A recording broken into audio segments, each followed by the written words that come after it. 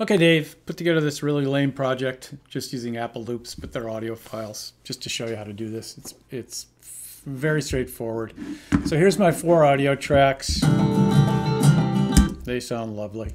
All you have to do is make sure your timeline encapsulates the length of the audio tracks. So that's up here. Once you've done that, go up to, I just go Command B for bounce.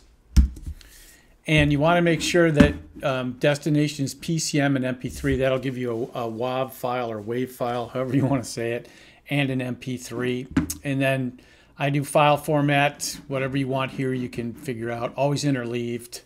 I just do WAV 24-bit 48K. I don't do any dithering, up to you what you want. And then go OK. Then the next thing I do is I make sure that it's saved to the desktop so I can find it right away. So I'll just call this mess, which is it is. And the quickest way to get to the desktop also is just go Command D. That'll take you right to the desktop. And then go bounce. And then if you look down here, there's a mess WAV file. And there's a mess MP3 file.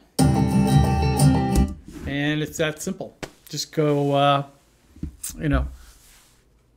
what more can I say? This is probably the worst tutorial video ever, but it should help you. As far as a book, I'll give you a website that I recommend. I like this guy a lot. I'll link that in the email. And there also, it's weird to say, but Logic Pro X for Dummies is actually quite good.